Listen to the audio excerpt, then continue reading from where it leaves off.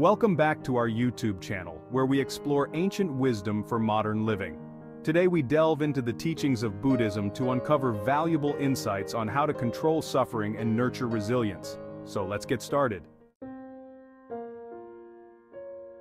Buddhism, a philosophy and way of life originating from the teachings of Gautama Buddha, offers profound guidance on understanding and alleviating suffering.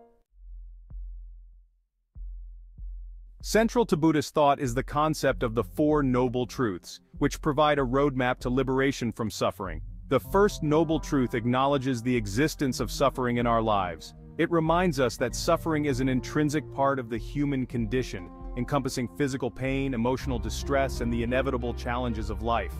The second noble truth invites us to explore the root cause of suffering: craving and attachment.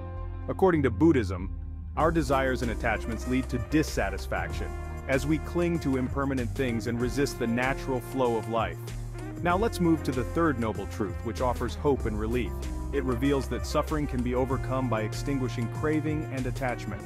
By cultivating detachment and acceptance, we can find freedom from the cycle of suffering. This brings us to the fourth noble truth, which outlines the Noble Eightfold Path, a practical guide to living a balanced and mindful life. This path includes ethical conduct, mental cultivation, and wisdom, all of which contribute to the development of resilience. Here are 3 key practices to cultivate resilience. First, mindfulness. By cultivating present moment awareness, we can observe our thoughts, emotions, and bodily sensations without judgment. Mindfulness helps us develop a compassionate understanding of our suffering and promotes resilience in navigating life's challenges. Second, compassion. Buddhism emphasizes the cultivation of compassion towards oneself and others. By nurturing empathy and kindness, we develop a deep sense of interconnectedness, which strengthens our resilience and supports us in times of difficulty. Third, impermanence and non-attachment.